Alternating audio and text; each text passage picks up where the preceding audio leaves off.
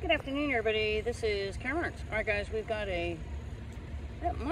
that's got to be a male Muscovy duck because he's pretty big. And then we've got, this is a mom duck. She's got 5 juveniles. And they're not quite as large as the adults yet. It looks like they're dabbling in the water. And then I'm standing by, these are bald cypress trees. And keep in mind the property is under renovation right now. Outside all the exterior walls and putting in new windows. Now, there are white ibis. You can see one in the background walking around. They have a decurved beak. Then we have,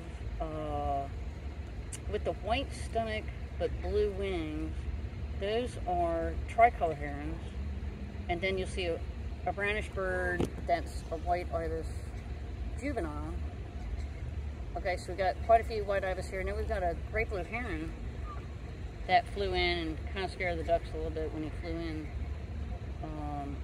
So that's great blue heron. Oh, wow.